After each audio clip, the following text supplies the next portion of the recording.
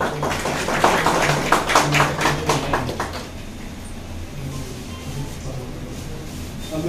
जो है रिक्वेस्ट करूँगा हमारे Dr.S.BTiwari जी का, जो कि कविता लिखते हैं, आज के नेशनल डॉक्टर्स डे पे एक कविता सुनाए और हम डॉक्टर्स को जो है एक प्रेरणा स्रोत के लिए।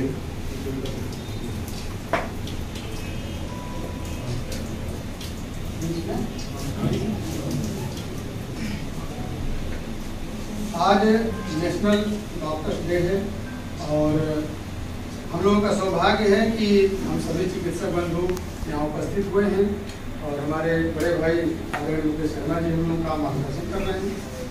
ऐसे पावन दिवस पे हम चिकित्सकों को आज क्या प्रण लेना चाहिए, और निश्चित रूप से बहुत ही सौभाग्य होता है कि चिकित्सक के रूप में हम समाज की सेवा करने का हमें अवसर मिलता है। ऐसे में हमारा चिकित्सा धर्म होता है और अगर हम अपने धर्म के हिसाब से चलेंगे तो निश्चित रूप से हम अपने कार्यों को सही तरीके से करेंगे। हमारी रचना जो है इसी चिकित्सा धर्म के ऊपर है। आप लोग एक एक शब्दों का जरा सा जीवन में उतारने की कोशिश करिएगा, आप लोगों को लगेगा कि नहीं, एक चिकित्सक के रूप में जब हम अपने धर्म का निर्वहन करेंगे तो हमारा चिकित्सा धर्म जो है निश्चित रूप से चरितार्थ होगा।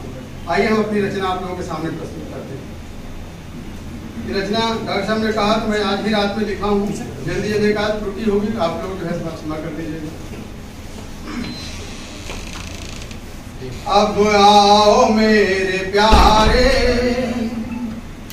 इस धर्म को निभाएं, अब आओ मेरे प्यारे इस धर्म को निभाएं, अब आओ मेरे प्यारे इस धर्म को निभाएं, जिस धर्म के लिए हम इस धरा पे आए, जिस धर्म के लिए हम इस धरा पे आए।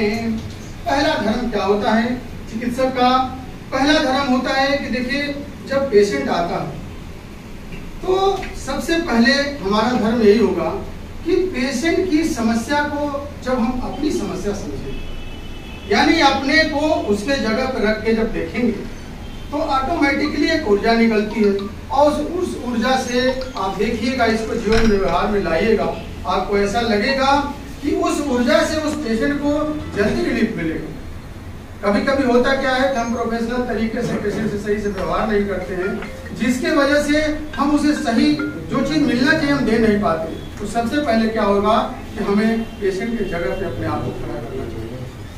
पहला धर्म है खुद को इसके जगह पे रखना और पूछना है खुद से, अगर खुद को ऐसा होता क्या चाहता मैं उससे। एक चिकित्सक से मरीज क्या चाहता है तो अपने आप को सोचना चाहिए, मैं उससे क्या चाहता, क्या चाहता मैं उससे, जो भाव खुद में आए इसे मूर्त रूप देकर पहला धर्म निभाएं, अब आओ मेरे प्यारे उस धर्म को निभाएं। दूसरा धर्म होता है कि एक चिकित्सक को अपने सब्जेक्ट में कुशल होना चाहिए। वो जिस भी चीज का चिकित्सक है उसे अपने कमांड होना चाहिए अपने टॉपिक पे, उसे सोचना चाहिए, पेशेंट को देखते ही उसे मर्ज पकड़ लेना चाहिए और उसका भविष्य यानी डायग्नोसिस और प्रोग्नोसिस दोनों उसको पूरी तरह से आना चाहिए, तभी उसका चिकित्सक धर्म जो है सही तरीके से सार्थक होगा। देखिए, दूजा धर्म है उसके मर्ज को मैं जानूं, है क्या भविष्य उसका अच्छी तरह से जानूं।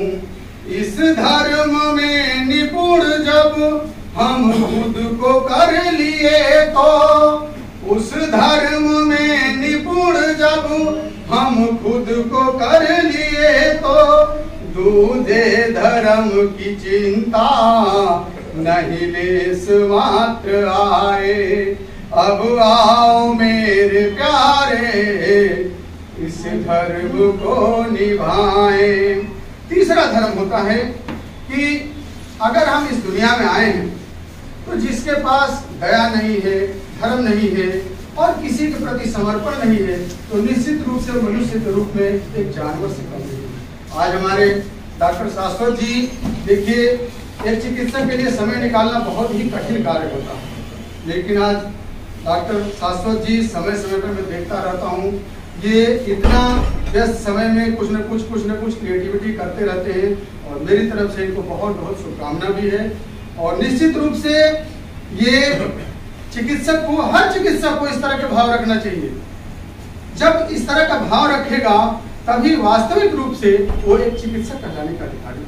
देखिए कैसे, तीजा धर्म है ऐसो न विद्या न दानम न तपो न ज्ञानम शीलम न धर्मः ते मृत्युलोके भुवि भारभूता ते मृत्युलोके भुवि भारभूता मनुष्य रूपेण मृगान बनाए। अब आओ मेरे प्यारे उस भाव को जगाएं। चलते चलते लास्ट में एक चिकित्सक का क्या धर्म होना चाहिए, इसको भी हम जान लेते हैं। चौथा धर्म है समझो कितने तुम भाग्यशाली, ईश्वर का दूजा रूप तुझे कहते दुनिया वाले। गलती से भी न गलती का भाव मन में रखना, गलती से भी न गलती का भाव मन में रखना। कल्याण जी की विनती चौथा धर्म निभाएं। अब आओ मेरे प्यारे इस भाव को जगाएं, इस भाव को जगाएं। बहुत बहुत धन्यवाद।